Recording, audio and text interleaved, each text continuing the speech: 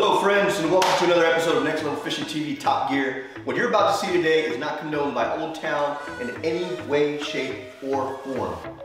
But it's pretty clear you don't care about these things because you are watching this. Welcome to another episode of my Top Gear series with Next Level Fishing TV. Today, for roughly $10, we're gonna give this a speed boost, and I'm gonna tell you all about it right after this. My name's Castro, and you're watching my series and show, Top Gear with Next Level Fishing TV. A series where I hunt old and new kayak gear and just try and make them better.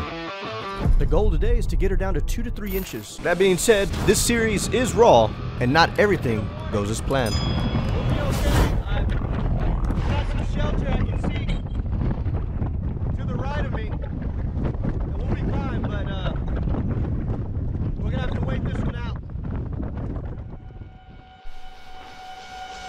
Okay, so this is the prop for the Minn Kota, and over there in this little corner is actually the kill switch, which Old Town has basically doubled down as your turning tool / wrench, extra pin there for any type of maintenance here. So with that, you can actually just put that in there. Let's take a look at this prop here. That's already pretty loose. So here's the prop. This is pretty traditional prop that we see on all Minn Kotas. I'm sure there's different fittings for different models, but this is the one that is equipped. You can obviously see already some nicking and damage, bottom scraping, etc.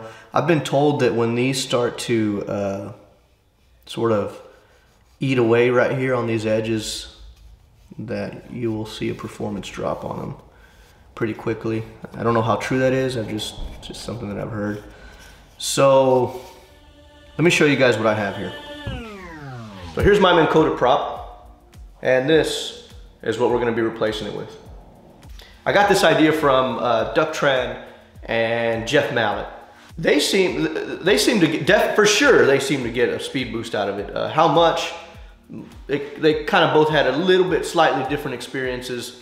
With my experience though, what I want to do, I look at these two things and the first thing that comes to mind is that, yeah, it looks faster, right?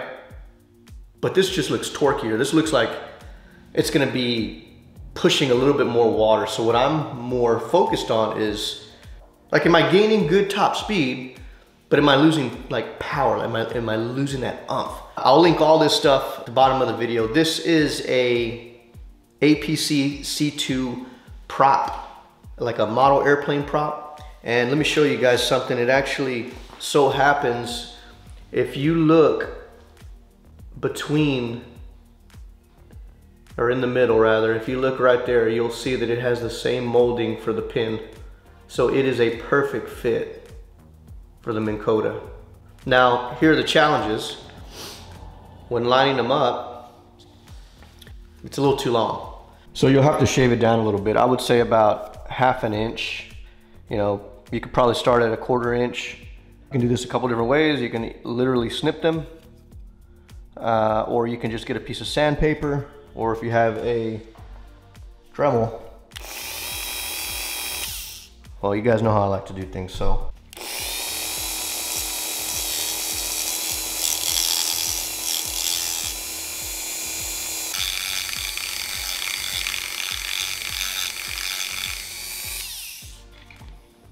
Nice and smooth. You can get a little sandpaper, of course, even all that out. And what this is going to allow it to do, whenever you're disengaging and re-engaging this motor, you want it to be able to still come up.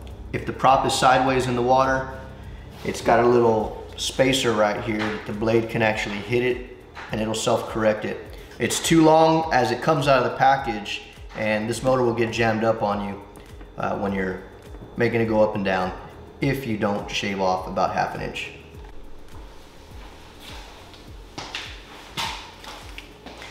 All right, so let's talk a little bit about actually putting this thing together. You'll need 2 things. You can go to Lowe's or Home Depot. Just make sure these are stainless steel. You have a 3/8 split ring and you have a 3/8 washer. Again, both stainless steel.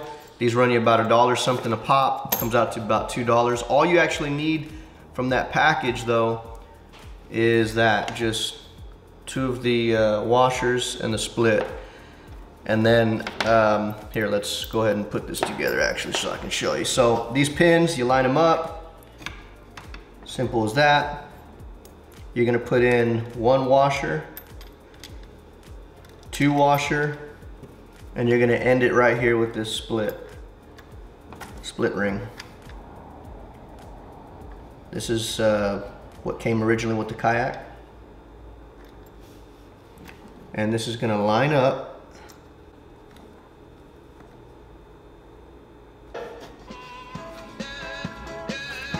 Let's go give it a water test.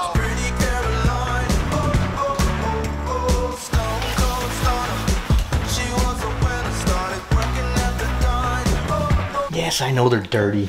Whatever.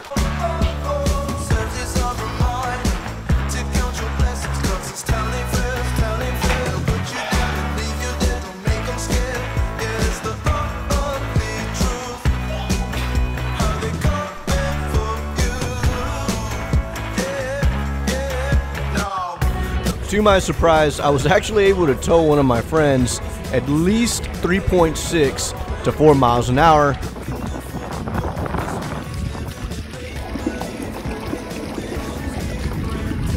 And that's just crazy.